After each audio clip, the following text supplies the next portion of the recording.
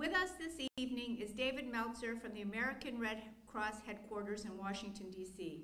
He will talk specifically on Haitian relief and recovery efforts tonight.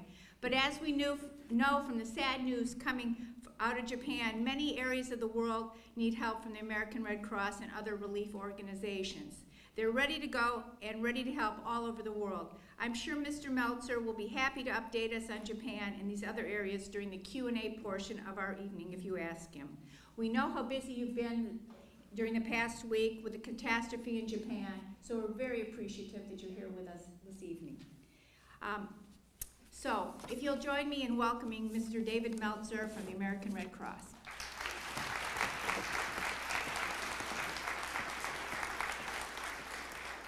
Thank you very much, and I think the sound is excellent, and I want to really extend my words of appreciation for all of you taking time out of your busy days, and also for the generosity of the World Affairs Council and all the supporters who've made this evening possible.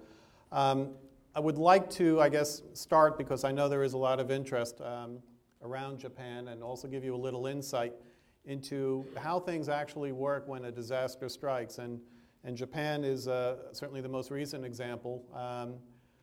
Literally, our CEO, Gail McGovern, received a phone call from the White House at about 4 in the morning on Friday in Washington time from a senior member of the administration saying that we're about to wake President Obama up, and we want in 3 hours a briefing from the American Red Cross what it will do in response to the earthquake and the follow-on tsunami. And of course, this was before we knew whether or not it would have significant consequences in countries outside of Japan, and including the United States, Hawaii, and the West Coast. Very shortly after that, I became aware of the disaster. I think it's kind of cool that the American Red Cross learned of it before the President of the United States, but that's how sometimes a disaster works. And you often go, you could be watching television at home. You could be waking up in the morning and flip on the TV, but much like we see in the movies how governments learn of things through CNN, that's often how we learn of things. This was a little unusual in that we got a call from the White House. I want to start talking about Japan and Haiti. And certainly when we get to questions, I'm very happy to answer questions about Japan. But there are some similarities, obviously, beyond the fact that we're dealing with an earthquake in Japan, but you have the added complication of a tsunami. But you'll see, as I walk you through this table, the differences are more significant, and that has long-term consequences for the relief effort and long-term consequences for the recovery effort in Japan compared to Haiti. The number one issue following a cataclysmic disaster such as an earthquake, and it's multiplied with the tsunami, is accessing the people in need. Japan has lots of resources. Haiti, far, far fewer, and I'll talk about that. But how do you get relief supplies, life-saving relief supplies, to hundreds of thousands of people who literally lost everything except the shirts on their back? How do you get it to people in need when roads are destroyed, bridges are destroyed, rail lines are destroyed? This is a simple question of logistics. And very often, and we saw it in Haiti and we see it unfolding before our eyes in Japan, military forces, they have logistics capacity. They can move a lot of equipment and relief supplies rapidly. And they have helicopters, which very often, and it is the case in Japan, is the only way to access when the roads are out and the bridges are out and the rail lines are out. And so you see a lot of relief supply ferried via helicopter. Well, helicopters can't carry a whole lot. All this is to say that in Haiti and in Japan, the issue is getting life-saving relief supplies to people in the critical 48, 72-hour period. You need to provide food, water, and shelter, particularly in Japan because it's wintertime.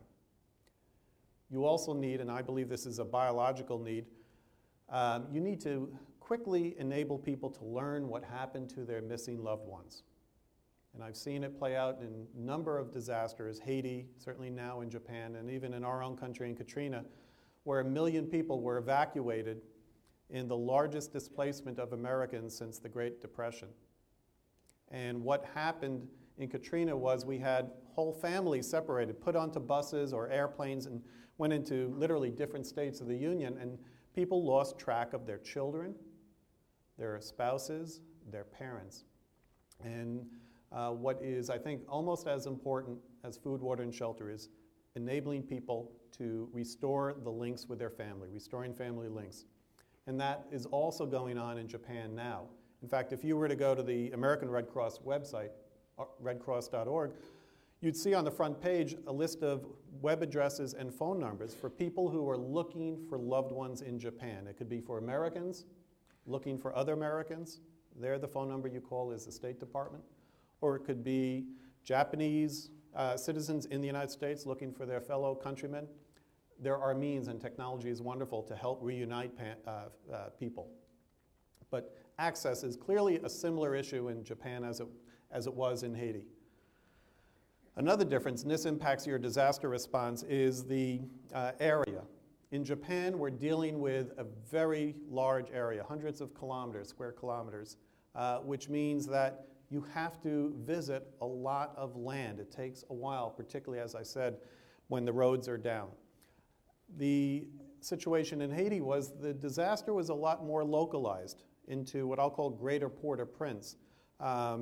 So once you got there, yeah, you still had access issues, but at least you were in the general vicinity, and very often people in need could walk to your relief station, even if you could not bring the truck up through the impassable roads to get to this where the community had settled after losing their homes and everything else. So the geography can actually impact how your disaster response goes. And in Japan, as I said, we're challenged by the wide area impacted. Environment. Haiti, Port-au-Prince, obviously a city, the largest city in Haiti, population pre-quake about 3 million people. Very hilly. It's kind of C-shaped, and the open end of the sea is the ocean, and very hilly. And so you have a lot of people, 3 million people, crammed into a hilly area that I've been told, and I can't independently verify it, but it's a city that can comfortably accommodate about 600,000 people. And it had 3 million people, so very dense. As I said, hilly. And what that means is a lot of narrow roads, very difficult for heavy equipment to get up there, and consequently a lot of rubble, and its heavy equipment has difficulty to remove the rubble.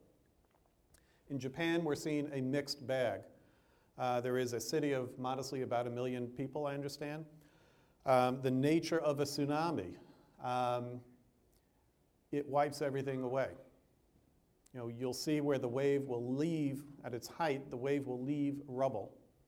And behind the wave, closer to the ocean, as I saw when I went to Indonesia and Sri Lanka following the tsunami there in 2004, it's not quite bare grass, but there isn't a whole lot of rubble. There isn't a whole lot of there following a tsunami.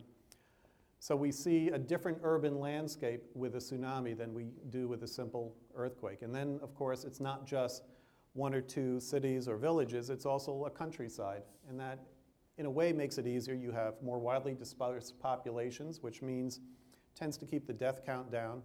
But widely dispersed populations means it's more difficult to set up aid stations. You need more aid stations to get closer to the people. Because again, how are they going to get aid? They can walk, but there are limits to how far they can walk. So the geography of the zone, the disaster zone, also impacts relief. Government effectiveness. A lot has been written about the government of Haiti before the quake.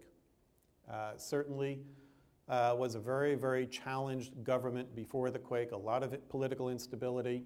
The 2 former presidents alive were both in exile at that time when the quake struck. Not a very strong government, not a strong tax base. The government obviously lives in the capital city, Port-au-Prince. The earthquake demolished the political capital and the financial capital of Haiti. when the earthquake struck, it was roughly 4:30 in the afternoon on a workday. And what that meant in practical terms was that the best and the brightest and the most committed of civil servants were at their desks when the quake struck. And we've all seen the pictures of the presidential palace in shambles. What you don't necessarily see is that 25 of the 27 government buildings were demolished. So what that means is disproportionately, civil servants, and again, the most committed, hardworking civil servants, lost their lives. And in Haiti, the estimate is anywhere from 20 to 30% of the government employees lost their lives on January 12, 2010. What does that do to a weak government? Well, it makes it terribly, terribly weak. And I dare say if a cataclysmic event struck combined Washington, New York, our political and our financial capital, you would see this country brought to its knees too. And we have a strong government. Japan, a very strong government, very effective, a lot of resources, human resources, material resources. We see it on video. The Japanese self-defense forces, essentially their military, has brought in over 100,000 soldiers into the disaster zone. Haiti, there is no military. They have a very small, ineffective police force. The UN is essentially the substitute. And what we saw in Haiti after the earthquake was US military forces essentially took over the airport, took over the hospital, which was a staging ground for a lot of medical care in the early days following the quake. In the case of Japan, you don't need that type of foreign assistance. They are there, they are strong, and again, the quake and the following tsunami did not strike the political capital, did not strike the financial capital of Japan, which left the Japanese government in a far, far better position to respond to the needs of its citizens than the government of Haiti following their terrible quake. Material resources, again, I spoke earlier, you have the military logistics capacity is really critical. You cannot compare a first world country like Japan with a third world country like Haiti. Far, far more resources, far richer number of resources at the disposal of the government of Japan. Health risks. When the quake struck in Port-au-Prince, you had, in a matter of minutes, 1.5 million people rendered homeless. And in other presentations, I've tried to analogize it to a situation in the United States. We all know New York City, the borough of Manhattan, is an island. Manhattan has about 1.5 million people who live in Manhattan. I'm not talking about people who commute to Manhattan, but the people who live in Manhattan totals about 1.5 million people. And overnight, with that quake, 300,000 people left the city to go live with relatives in the countryside, leaving 1.2 million people in desperate search for shelter. And Port-au-Prince, as many cities in the developing world, does not have a whole lot of open space. Not a whole lot of green space in Port-au-Prince before the quake. So you can go there in the early days, as I did following the quake, and you would almost, every open space would be covered by shelters, people living in shelters. And you may have seen on TV, there's one community that lives on the median strip of a road. Dangerous beyond belief. That's how precious land is, and that's the situation that you had 1.2 million people living cheek to jowl without any real proper sanitation. There was none before the quake. But you have people living in close quarters with poor sanitation, poor access to health care. And we all know that is a recipe for epidemic. And it was not a healthy population, malnourished, many people malnourished in Haiti before the quake. Japan, we don't have that to worry about. Most everyone will be fully vaccinated through their child vaccination campaigns and standard visits to doctors. Doesn't happen in Haiti. Many people will be living in sanitary conditions very rapidly. Didn't happen in Haiti. So the risk of mass diseases is significant in Haiti. And just a few words about cholera. So cholera has killed 4,000 people. It has peaked. It's likely to have a resurgence when the rainy season starts in May. It's a waterborne disease. It's easily preventable, easily treatable. Cholera, and I'm paraphrasing the Centers for Disease Control, cholera in Haiti is not the result of an earthquake. Cholera in Haiti is a result of decades of neglect around sanitation systems. If you thought cholera was a result of the earthquake, you would have seen it either start in Port-au-Prince or actually do most of the damage in Port-au-Prince, and neither one happened. Cholera started in the countryside, and when it got to Port-au-Prince, the incident rate and the mortality rate was 1/10 of what it was in the countryside. At its height, cholera was claiming 10% mortality rate in the countryside and less than 1% in Port-au-Prince. You can ask why, and the answer is because a lot of humanitarian organizations like the American Red Cross invested in preparing communities for communicable diseases.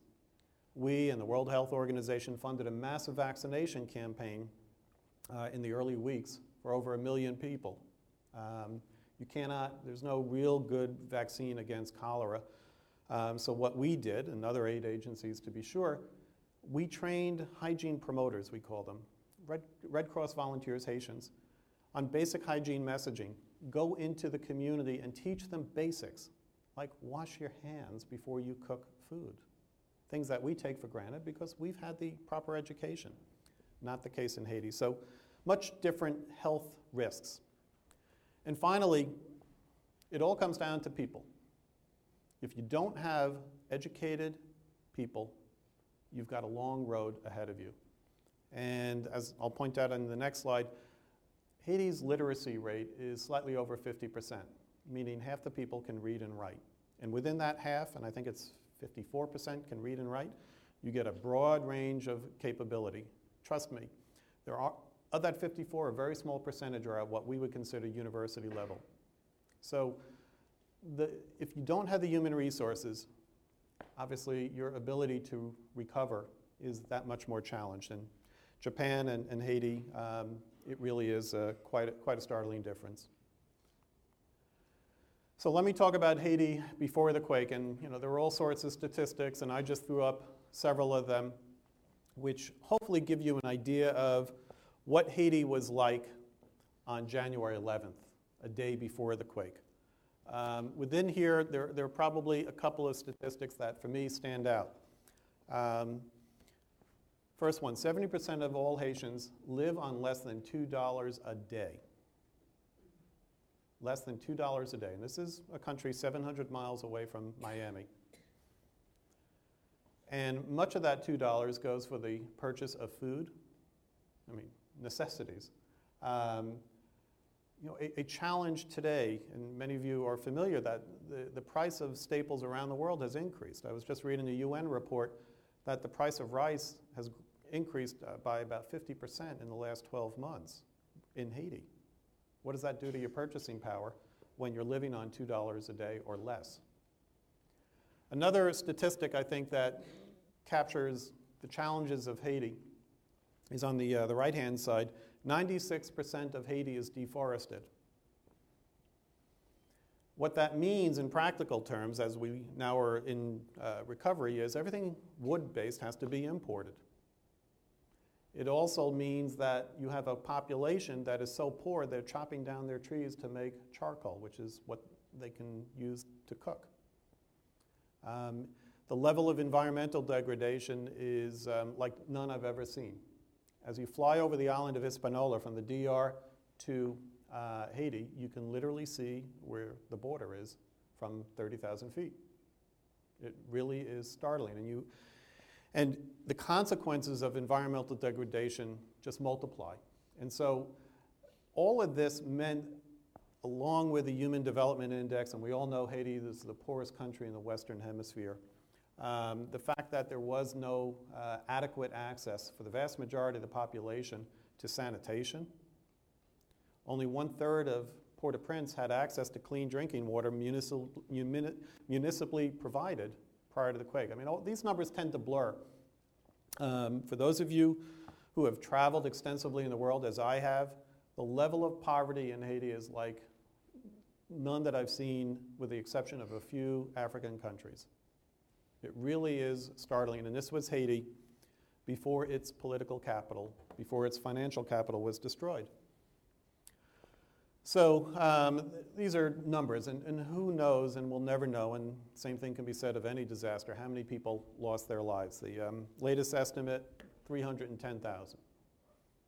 You can't get your head around it. The amount of rubble, I'll talk about the challenges of rubble removal in a few minutes, but I looked up a statistic just to kind of make it real for you all. If you filled a shipping container with rubble, there's enough rubble there to put, I don't know how many thousands of shipping containers, but they would stretch from Grand Rapids to El Salvador in Central America.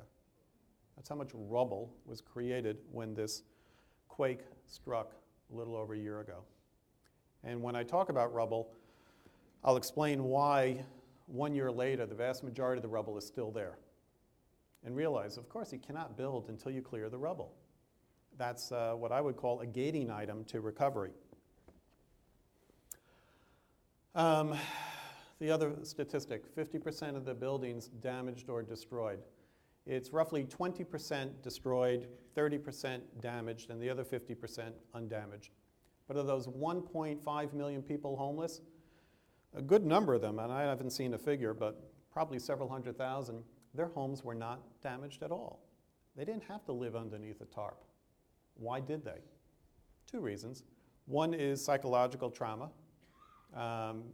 Aftershocks continued for weeks on end, and just we can't fathom, unless we have been through it, and I have not, the psychological impact of losing everything.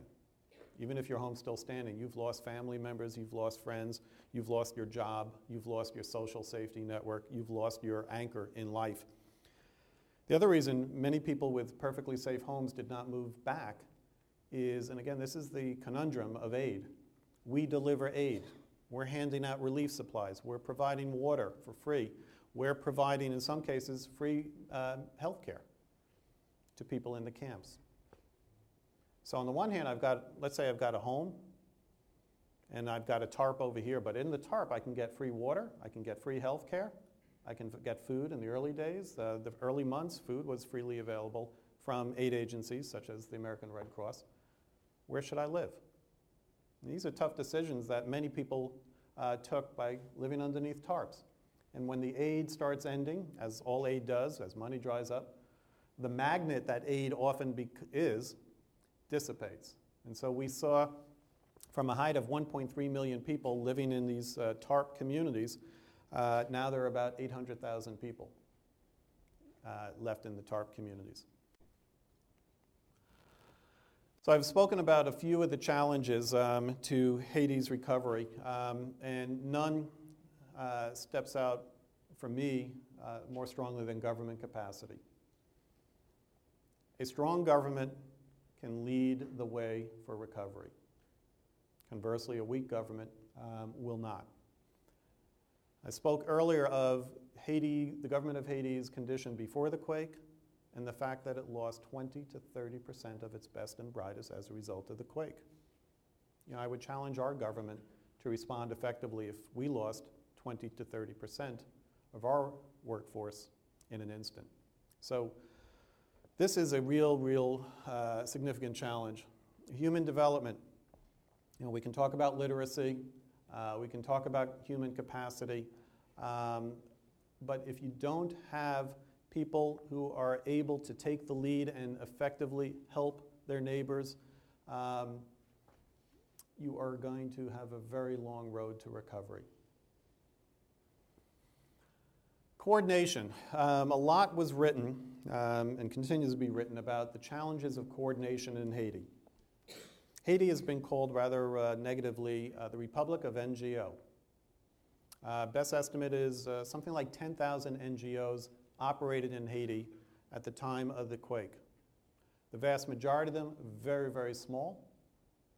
In fact, if you will, the Trade Association for International NGOs called Interaction, they published a study, and what it concluded was that 90% of the humanitarian relief assistance post-quake in Haiti, 90% was provided by 15 organizations, American Red Cross, one of them.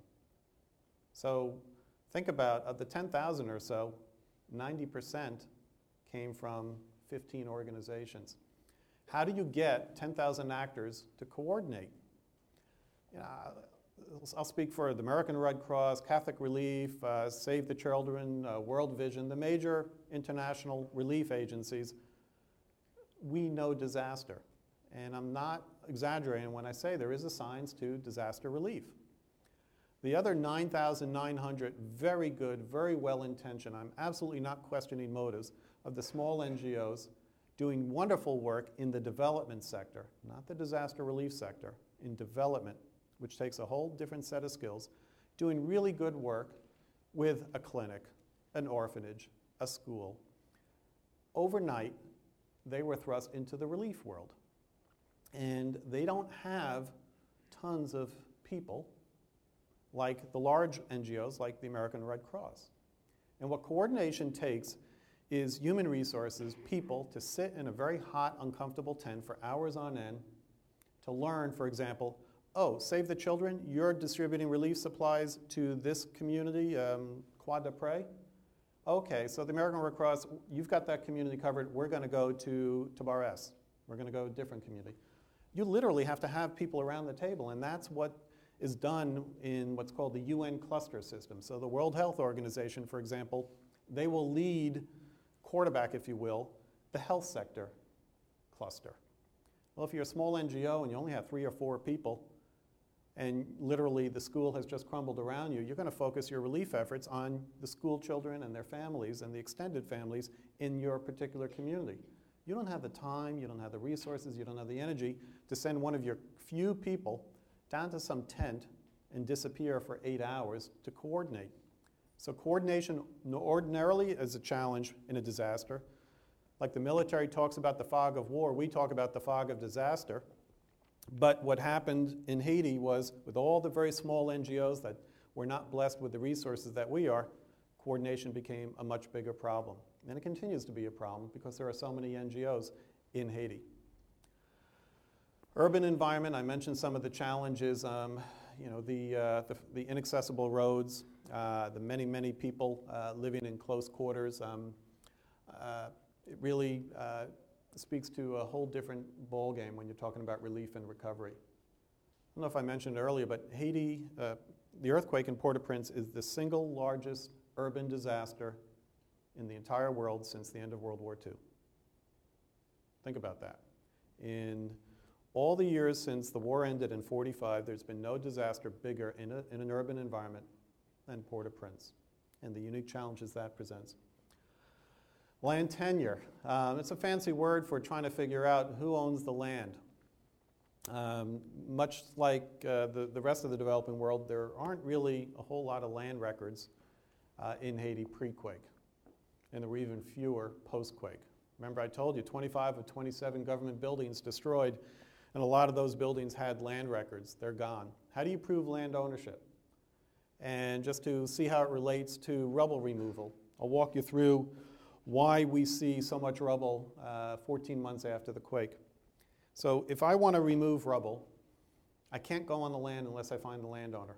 Otherwise, I'm going to have 5 or 10 people coming at me saying, oh, you want to remove rubble from that land? You got to pay me. That's my land. That's the way the world works. So we got to find the owner. Again, no land records. Now, there is a way to do that. You bring the community together, and the community decides who really owned the land. It takes time. Let's say you figure out who the landowner is. Now you got to remove the rubble. Well, much of Port-au-Prince is very hilly, as I said, really steep hills, very narrow hills, and much of it is inaccessible to heavy equipment. With all the rubble that's been removed, and you can see the progress, the majority of it's been removed by pickaxe, wheelbarrow, and hand. I kid you not. Let's say you actually get rights to the land, You got your wheelbarrow, you're ready to go, and here's the next challenge. In Haitian culture, much like mine and probably yours, you don't want to work around dead bodies. And there are many bodies left in the rubble. Also in Haitian culture, many people believe if you disturb the remains of someone who has not been properly blessed and buried, you could bring bad fortune upon yourself, a curse if you will. So, not impossible, but it is difficult to find people to work in the rubble. That's a challenge. Let's say you overcome all those challenges, you figured out who owns the land, you've gotten the equipment, or in some cases wheelbarrows and pickaxes, onto the land to remove the rubble, and you found the workers willing to work among the deceased. Where do you put the rubble? Remember I told you how much rubble there is. Haiti, before the quake, had one landfill. It's full now. So where do you put the rubble? None of these problems are insurmountable, but I think they give you a sense of what an urban disaster in Haiti presents as a challenge. Political uncertainty, I talked earlier at the top of the list about a stable government. Unfortunately, Haiti doesn't have that. We're days away from the runoff election for a president, the head of state. When they had the first round election back in December, there were widespread allegations, ultimately established as true, of fraud. And people took to the streets when the results were announced of the first round, and there was widespread violence. And we as the American Red Cross, and I dare say most of the aid agencies, we had to stop providing life-saving care and support. We had to stop our fight against cholera for 3 or 4 days. You know, that is a real impact on our ability to help Haiti when people take to the streets. Right now, former president or former exiled president Duvalier, he's in Haiti. He's stirring the pot. The press reports are that another exiled former president, Aristide, will be returning to Haiti in the next 24 to 48 hours. The government of South Africa has said they've allowed him to leave. The government of Haiti has said we will allow him to come into the country, and that will add yet another ingredient to the already bubbling pot that is the Haiti political environment. Ongoing disasters. I mean, Haiti is really prone to disasters. I talked about cholera. In November, a level 1 hurricane, smallest level or lowest level, Hurricane Thomas, passed through Haiti. I think it's a testimony to the disaster preparedness initiatives that we and other humanitarian organizations undertook in recognition of this real risk, in recognition that we had over 1 million people homeless living underneath tarps and extremely vulnerable to hurricanes, that we only saw the loss, tragic as it is, of a few dozen people from Hurricane Thomas. In 2008, Haiti was struck with 4 hurricanes. It will be struck again. I'm not a seismologist, and as you all know, no one really knows when an earthquake will strike.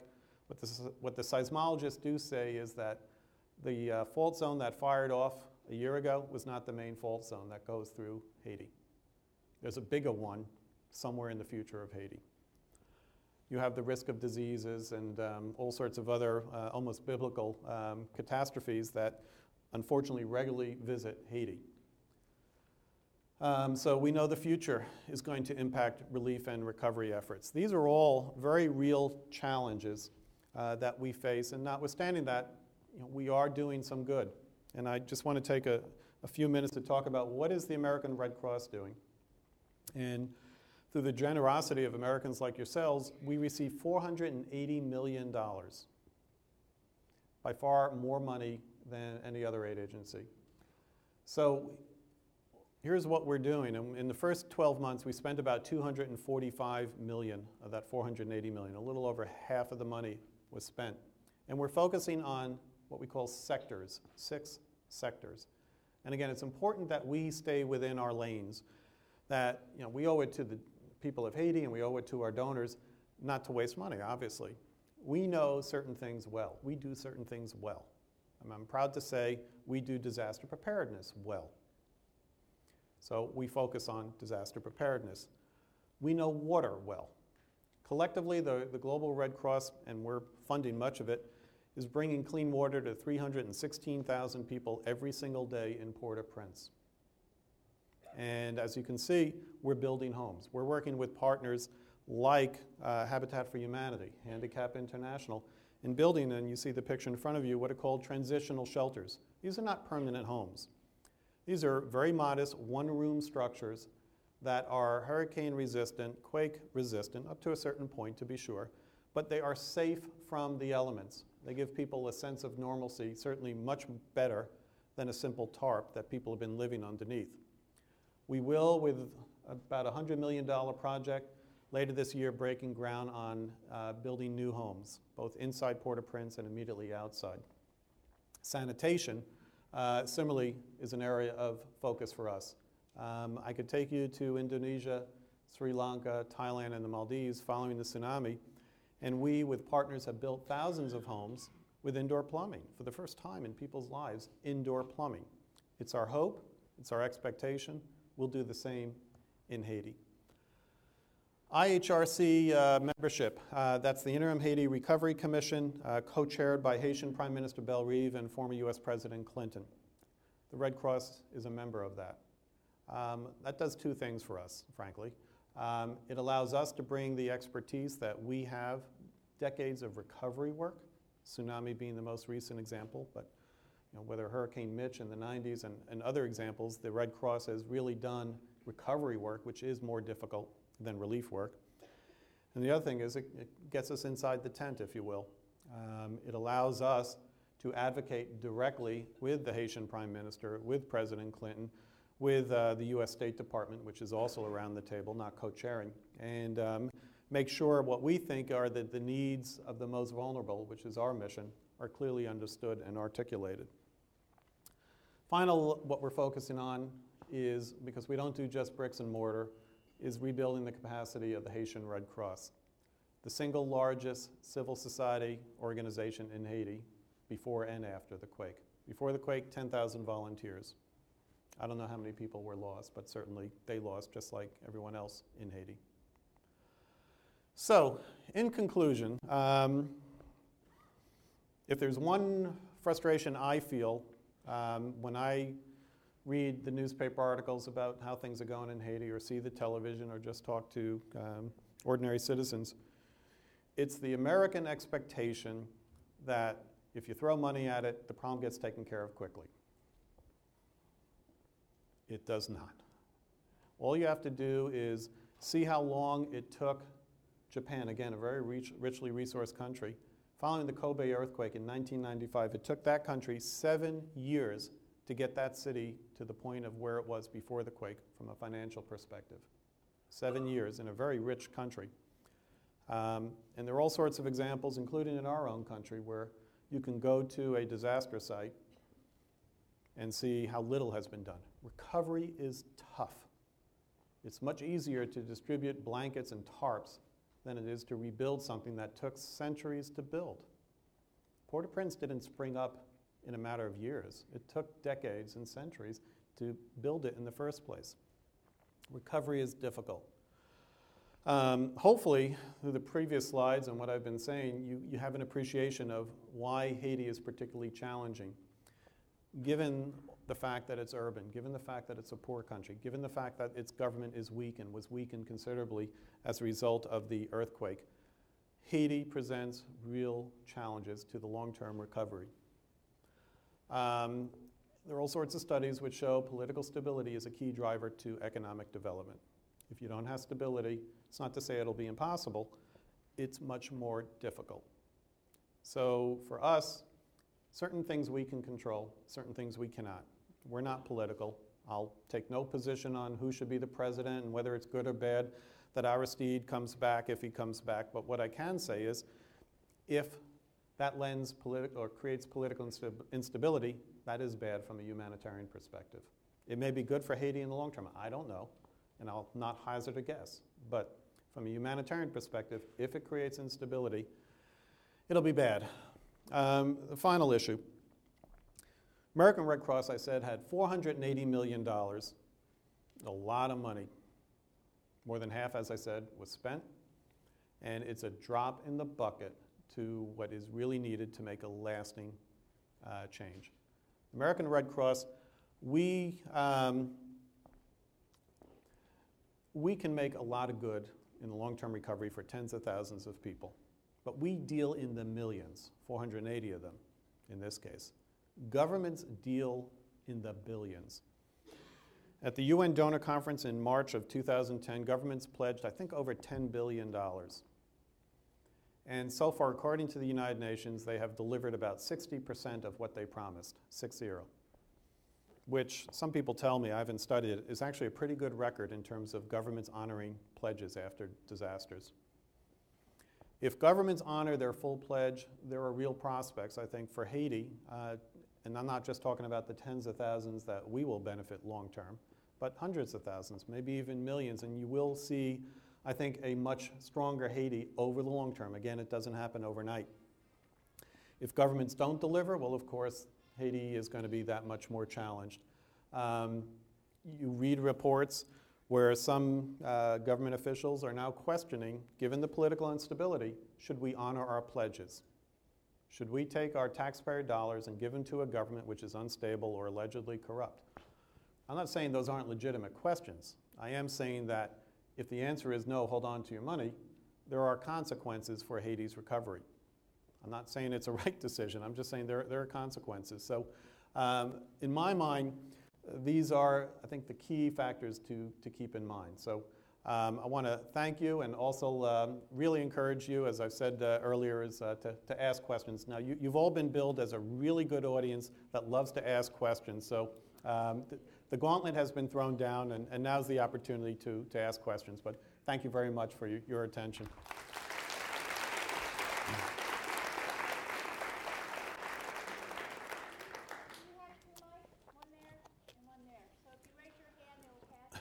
So who's the first brave soul? Right here. So towards the end, you mentioned the attitude that you encounter in just everyday conversation, what it sounded like about people expecting to throw money at the problem in Haiti to magically solve the problem or throwing money anywhere. And you also talk about how you're kind of adverse to get involved with any type of political dealings specific to Aristide's return, which if you buy the argument that disaster relief is dependent on political stability, you really think that'll cause instability, I guess that's legitimate. But before that, you said that the relationship with the IHRC was important because of the access that you get to people like former President Clinton, the State Department. Isn't it really, isn't that kind of having two standards for Haiti, like a standard for Haiti and a standard for the United States in terms of politics? And I think that if you would comment on the historical relationship between the United States and Haiti politically and all the horrible things that our government has done to their government, especially in the last 20 years, that seems like there's something there that needs to be discussed. Okay, so my comment about the benefits of being on the commission in that it gets us access to key decision makers. There is one person on the commission, and it's I think about 30 people at this point, who represents the NGO community. One person. Non-Haitian NGOs, and one person representing Haitian NGOs. Technically, the Red Cross is not an NGO, but let's consider ourselves an NGO. We now have 3 people who, our whole mission is to represent the most vulnerable. I think that brings a voice to these meetings that tend to get focused on what I'll call political and governmental issues, and that's why I think it's important for us, or really any NGO, to be in that tent. In terms of commenting on U.S. government, Haitian government history, you can draw your own conclusions whether it's been good or bad for the country. Certainly the U.S. government has a long history of intervention, and certainly if you talk to Haitians, there's a lot of distrust and dislike towards the U.S. government as a result of those interventions. That manifests itself in real ways. I mean, just to use an example, there is a widespread belief in Haiti that cholera was brought to the island by the United Nations. And there's actually some scientific evidence to the effect that the strain of the bacteria has actually been identified by scientists as an Asian strain, in particular Southeast Asian strain. And then another data point is that the outbreak occurred in a river in Artibonite province, which is a rural province, and the ground zero, if you will, of the outbreak was at the foot of a hill, and at the top of the hill was a camp of Nepalese peacekeepers, UN peacekeepers. So many people in Haiti have put the two and two together, and they come up with, whether it's 4 or 5, I don't know. There's an independent commission studying it, but many people believe the UN brought cholera. And so that mistrust that you see towards the UN, and you also see it towards the US in many quarters, manifests itself. It could be an innocuous way. Someone graffitied one of our Red Cross vehicles and said, Red Cross equals cholera. It creates a sense of mistrust. So interventions, whether they are right or wrong in the political sense, it has a consequence from a humanitarian perspective. It creates mistrust, and we have to deal with that.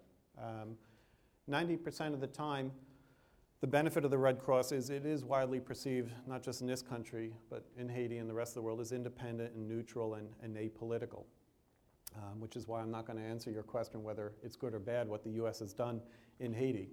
That's a political judgment. What I will say is there are consequences even for the Red Cross when governments engage in behavior. So it's something we deal with, frankly, on a daily basis, and my team in Haiti in particular has to deal with it. Thank you. Next question? Okay.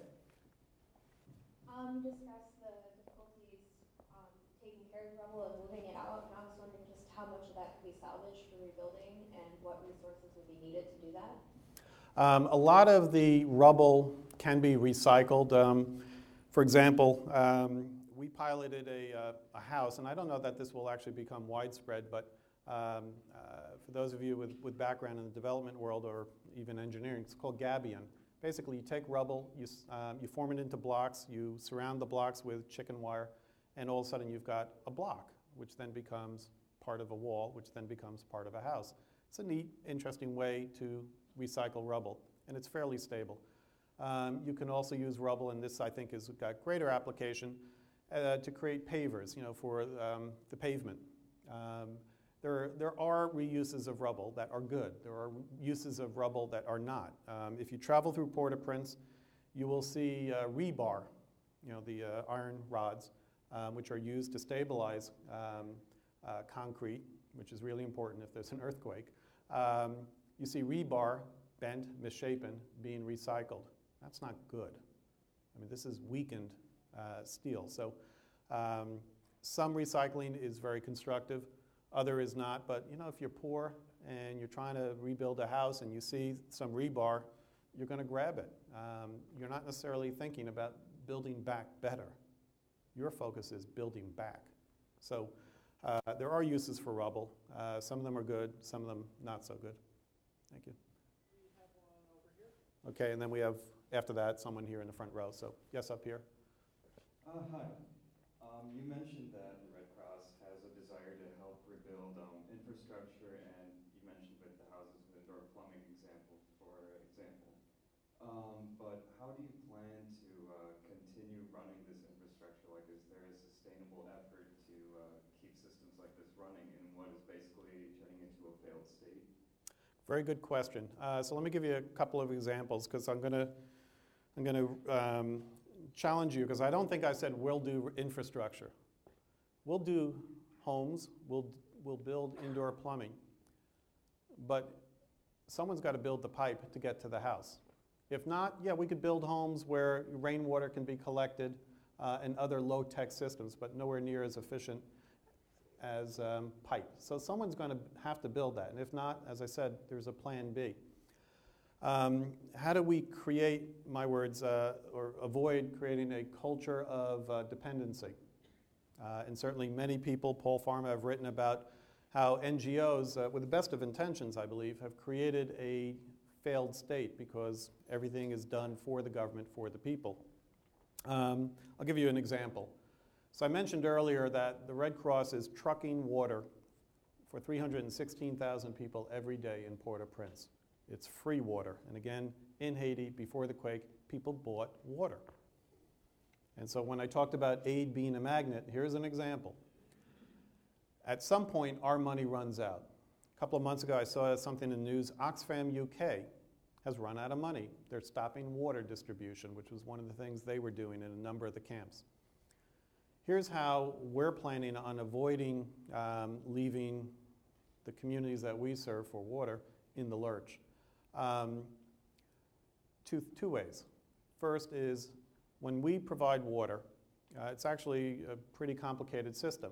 You collect water at its source, you got to treat it, you then got to pump it into a truck. The truck has to be maintained in a clean manner. The truck needs to go to the community. The truck needs, with a hose, needs to get the water from the truck into what's called a bladder, a rubberized large container. You fill it with water. The bladder has taps or faucets, and people get water. When we are done, who's going to take that over? Actually, an element of the Haitian government is called DINEPA. It's an acronym, I don't recall the French words, DINEPA. It's the Municipal Water Authority, and in relative terms, they're actually pretty strong. So we're working with them, training their personnel on how to maintain the system, including the trucks, and ensure that the system doesn't collapse when we leave. The other consequence of creating a culture of dependency is where people have gotten water for free for well over a year now, is how do you wean them off of free water? And what we will be doing is gradually charging people, gradually. So we're not going to just say, okay, we're done, whatever the price is in local currency, you got to pay the full price. No, you gradually do that, impose a price. You can do it in the form of water vouchers, so they've got the full price, but then they've got a voucher which covers, let's say, 75% of the price. And then 3 months, 6 months later, it's 50%, and so on and so forth. So there are ways that don't create terrible upset to get people off of free assistance, and that is responsible. It's not responsible to just cut it off. And I'm not saying Oxfam did that, I just don't know. But it is part of the, if you will, the exit strategy, so that we leave Haiti, hopefully, in better shape than when we got there. There was a question here in the front row.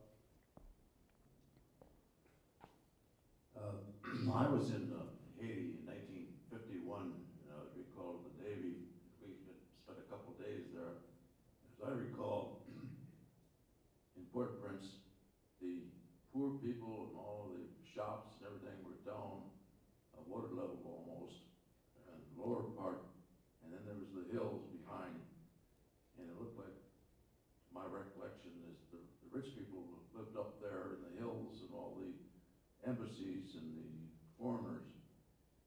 My question is, when this earthquake hit, and you probably observed the geography of the situation, did it devastate the poor areas, or did it also go through a swath in the hills and take down some of those beautiful structures in the hills? The rich always do better. I don't care what country, including our own. The neighborhood you're describing in the hills, it's probably Pétionville. And the structures are more soundly built, and so they suffered fewer consequences.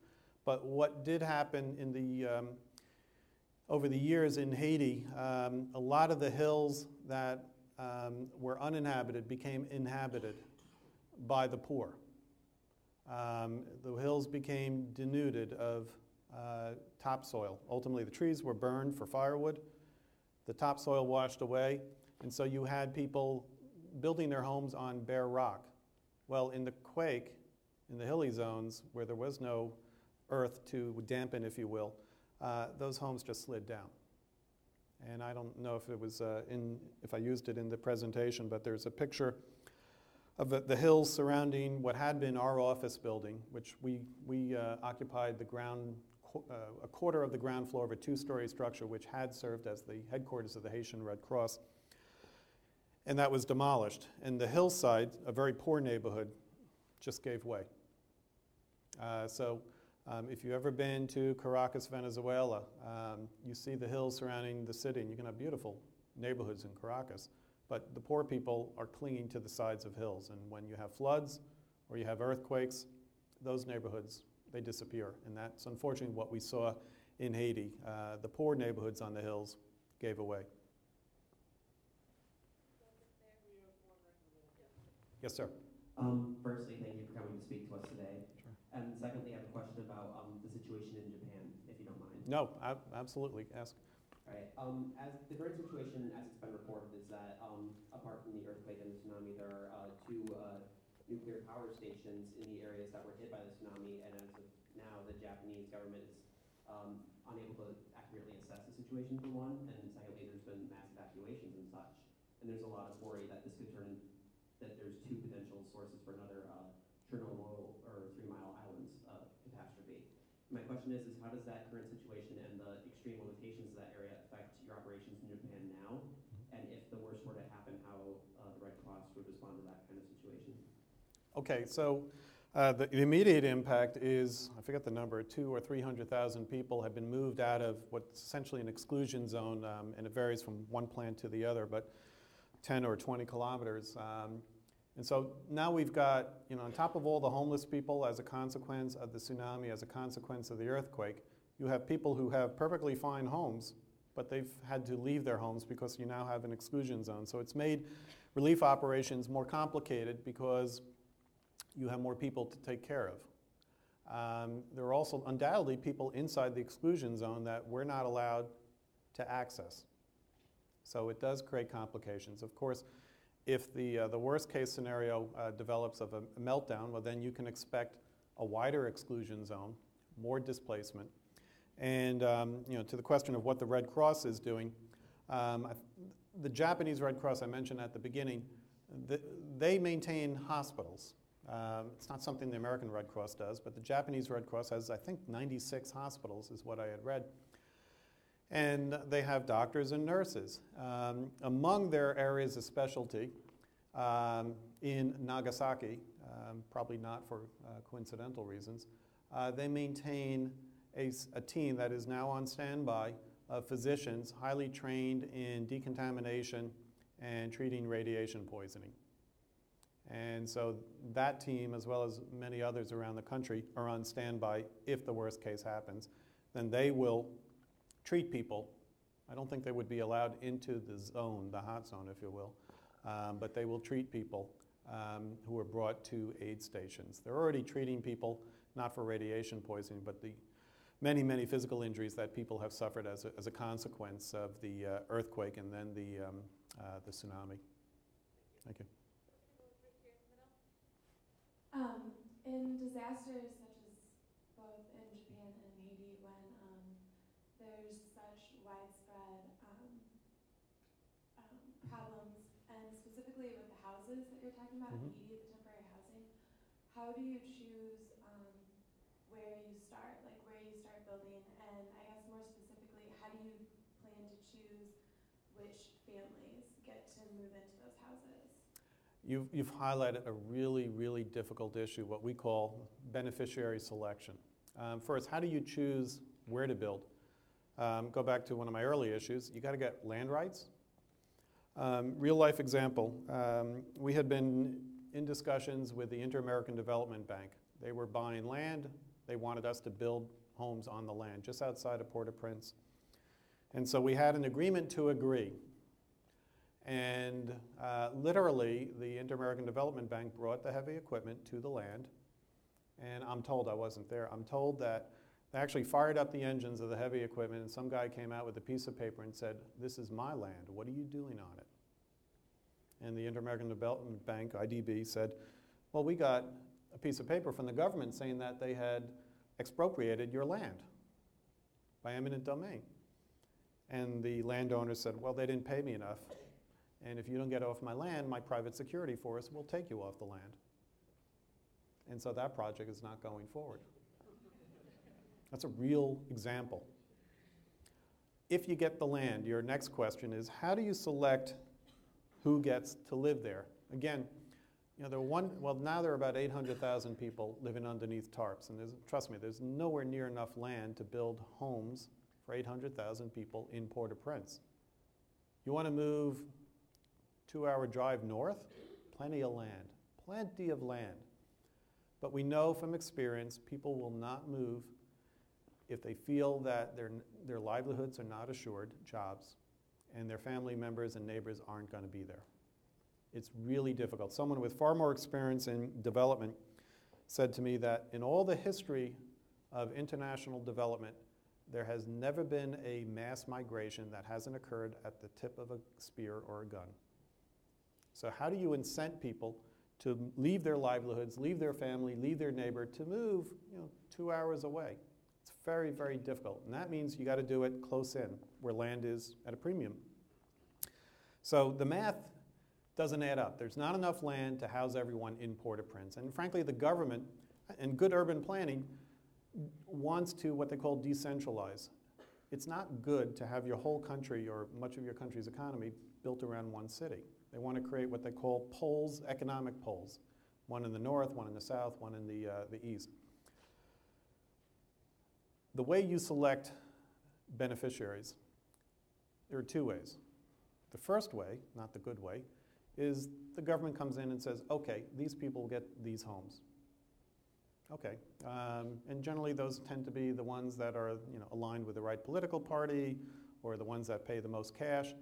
And what happens often is you build the home, that person moves in, you leave, and then the community says, you're out of here. We don't think you're the most deserving. The best way, in our view, is to engage the community in a conversation. It's not me, the white guy coming from Washington, saying, okay, here are the criteria that you need to adopt. You need to privilege or put first priority elderly. I may personally think that's the right approach, that the elderly get first crack at available housing.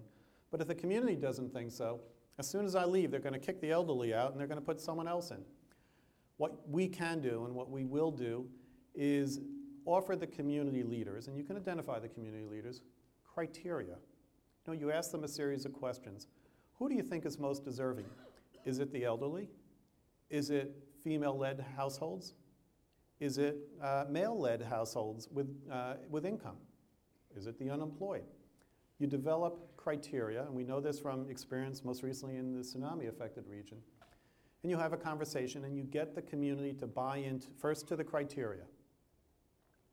And then the individuals are applied against the criteria by the community, so that there is some assurance that when we leave, the community will respect the decision that the community took. And it's a method that has proven time-consuming but effective. And that's how you decide who gets to live there. And just a little side story with an urban disaster. Not that they have high-rises, but there were modest apartment buildings. An example, let's say it's a 2-story, 4-family apartment building that's destroyed. Well, if you're going to rebuild there and you're not going to rebuild an apartment building, there's only land for 2 families, not the 4 that lived there before. So again, who gets to decide to live there? What we advocate is let the community decide. We believe it's much more effective in the long term, even if it does take longer. Thank you. We have one right over here. Okay, and then we have one way in the back over there. Yes. We're going to there and then over here. Okay. I got a blind spot on my left. My apologies over here. And then we'll get to you. Yes? My question borders on one of the questions I think that's been asked before, but if you look at the island from a macro perspective, you've got Haiti on one side and you've got the Dominican Republic on the other, and they're vastly different in terms of their economic status. I haven't read, but I have been informed that there are a number of arguments that 10,000 NGOs are perpetuating an impossible poverty situation, and these people will never change as long as the NGOs are there and are not digging themselves out of their predicament. Mm-hmm. Can you comment on that? Yeah, and I think there's some truth to that. It goes back to the question of how do you avoid creating a culture of dependency? It's not our objective. We're going to run out of money. We had a very modest program before the earthquake of educating youth about prevention of HIV/AIDS. We also had a program about preparing communities for disasters for hurricanes, and because they're obviously prone to hurricanes. Had 14 people. It's not like the American Red Cross was receiving tens of millions of dollars from the American people to program in Haiti. There are many, those 10,000 NGOs, they're there. It takes responsible programming. It takes engaging the local population in the programming.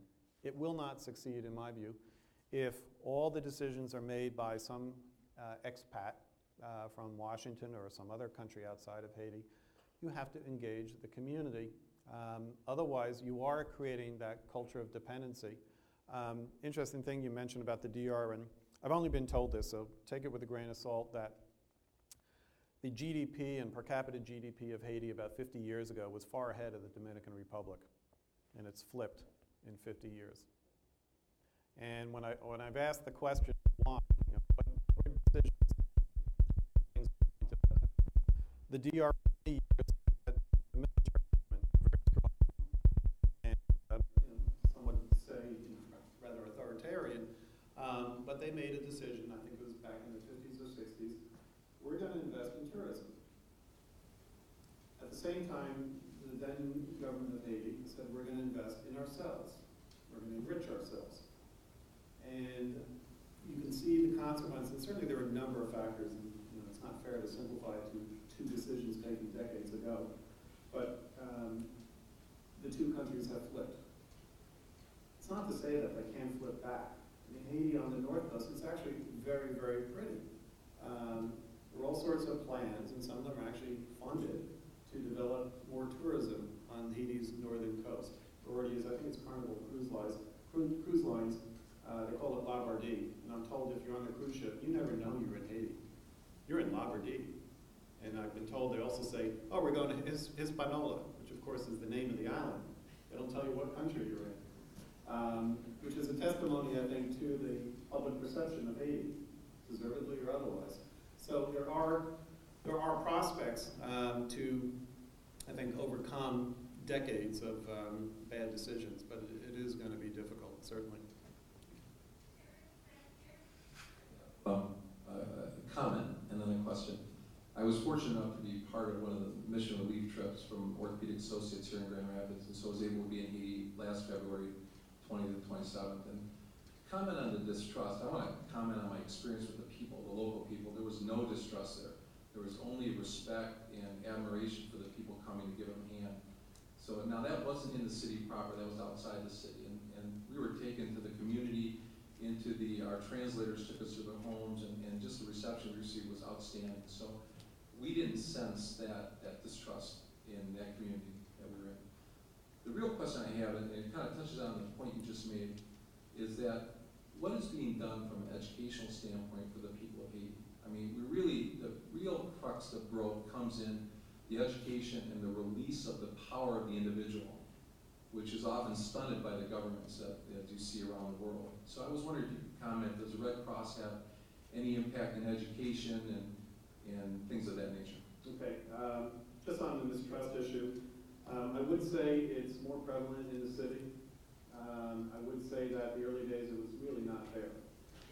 With the introduction of cholera, we've seen mistrust and we've seen crime.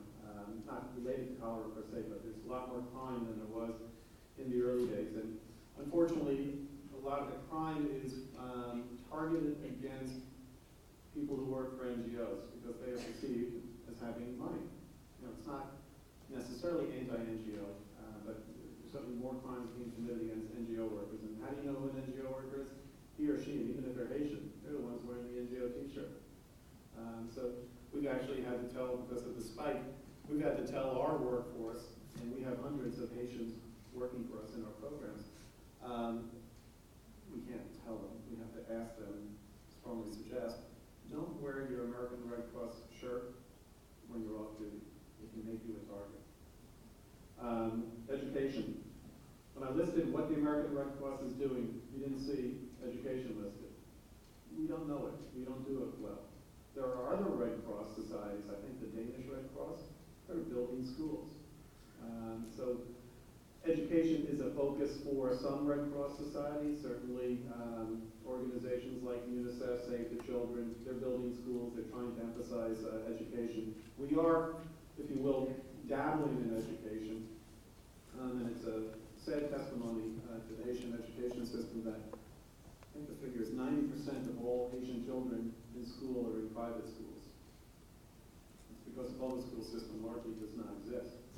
And when I call a private school, it's not like you and I picture a private school. When I was last down there 3 weeks ago, I visited a program where we're paying for the private school education for children. And I went to one of the schools. It's considered among the best private schools in Port-au-Prince. It was a large room. Each classroom had 60 kids. That was the average. One teacher. One blackboard, a roof open on the sides, and the kids had books, workbooks that looked really old and very tattered and very worn. And that's education today in one of the best private schools. So to your point, we know education is a building block for economic development. It's not our strength, to be honest, as the American Red Cross, and we have a responsibility to the people of Haiti and our donors not to waste money where we don't know how to spend it well. So we look to other organizations to focus on education, which you're right is certainly a building block. We have time for 2 more questions. Yes, good evening, Mr. Meltzer. I'm Berthel, and I'm with the local American Red Cross, and welcome you. My question has to do with the health. I believe that you mentioned that 84,000 died of cholera or some number, but that was not due to the devastation that they currently are experiencing there. What kind of health problems are you seeing there at this time? Those that are in the refurbished or reconstructed housing areas, and those that are not. And what resources are there other than American Red Cross to address those issues? And secondly, you mentioned that there is no police force there. Am I correct? No, there is. It's a very modest and not terribly effective. Okay. Is there strategies to address that so that law and order can be brought to the area? Thank you. Sure. And in the health sector, in American Red Cross, we're currently supporting, it used to be 3, now 2 hospitals. One was a field hospital set up by the German Red Cross during the emergency phase. They recently closed, but to the earlier question of how do you assure sustainability, the German Red Cross, they trained Ministry of Health people, they gave them equipment, and our hope and belief is that the German Red Cross facility is currently being used. We're also supporting Haiti's largest public hospital, University Hospital, or HUE is the French acronym, HUEH.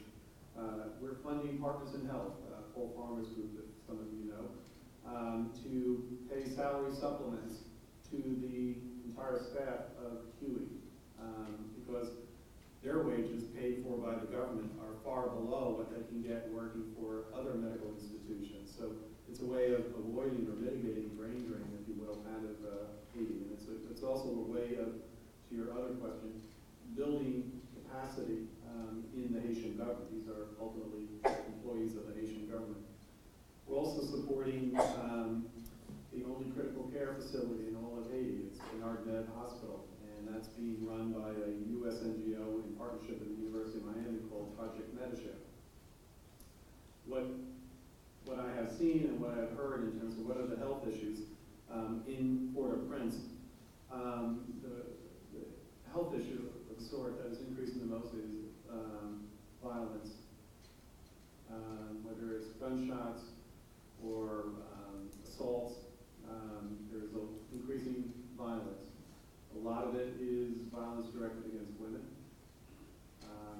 Have terrible conditions, not a whole lot of security. Gangs were a problem before the quake, not as big a problem as they had been several years earlier. UN NUSHTA, the UN peacekeepers, had done a very good job of bringing a very good degree of law and order to Port-au-Prince. That has slipped a bit since the quake, and really since in the last 6 months. I've seen the statistics, and certainly there is an uptick in violence, and that is probably a significant health issue. Malnutrition was an issue before, it continues to be an issue, and with malnutrition, certainly all sorts of health issues, including stunted mental development, which is health, even if it doesn't manifest itself so easily. So those are the health issues, and I've now forgotten your second question, so quickly. Law and order. Okay, so there have been efforts in the past to train police force. Sometimes those have failed because the right people aren't selected. Sometimes they tend to be allies of the political party who are in the police force. Sometimes, the challenge is you don't have a tax base if you're the government, so how are you going to pay your municipal employees? There's a challenge for all governments in the developing world. Where do you get the money to pay your employees? And if you can't pay them, then you probably don't keep them. And so you have constant turnover. There have been programs, I think the U.S. government, through USAID, has had a program post-quake for training policemen. You see them around. I won't say they're ineffective. There just aren't enough of them. And there are certain areas that even they don't go into. So I guess we're up to our last question. What was that? We're going to go right here. There, okay. How much of the reconstruction in Haiti is being done by Haitians, and is it being used as a method of teaching the building trades to Haitians so they can be employed rebuilding their own country? The vast majority of reconstruction that has been undertaken has been done by Haitians. I can say that quite honestly. There hasn't been a whole lot of reconstruction, but there has been, what has been there has been Haitians. You see people in construction, they're Haitians. Just to use examples, we're working with partners like Habitat for Humanity, I mentioned earlier, or Handicap International, to build 7,000 transitional shelters. These are the one-room structures with plywood walls that I mentioned earlier, and I think there was a picture of some of them under construction. If you looked at the workers, they're all Haitian. When we competitively bid this $50 million contract, and we broke it up into 5 different contracts or 5 different partners, we said a requirement is to use local labor to teach them trades, whether it's carpentry or any other trade related to the construction of these facilities. We're giving people skills. The question is, when the program ends, will there be other construction, whether it's funded by aid agencies or it's funded by a vibrant economy? It's great if you educate someone to be an engineer, but if there's no job, as we see in the Mideast where people have been highly educated but no jobs, they get unhappy. And that means political instability, or it can mean they emigrate to where there is opportunity. And then you have a brain drain. So we're very much focused on training and work and using local labor. We're not going to, our needs are very community-based. We're not going to be training engineers. What I've heard the Prime Minister say is, we don't need engineers and doctors and lawyers. What we need are carpenters and IT people to provide more of a middle class than an upper class in Haiti. And I personally, I agree with that. So, thank you very much. Jump away. Thank you. Thank you very much. We have a couple of little gifts for you. Too Big to Fail from Andrew Ross Sorkin. He was our annual dinner speaker earlier this year. Oh, really? And just off the, wherever they print these, our World Affairs Council mug, and we'll send that to you. Oh, well, so thank you very much. Thank you very much. Really enjoyed it. Thank you. A couple of things. Please put your ballots in the ballot box up there, and again, we have some donation buckets up there if you'd like to donate to either one of these causes. I'd like to thank David Meltzer again for his very, very interesting talk today. Join us next week for Pirates on the High Seas with Captain Gordon Van Hook, now a senior director at Maersk Shipping Lines. We are adjourned.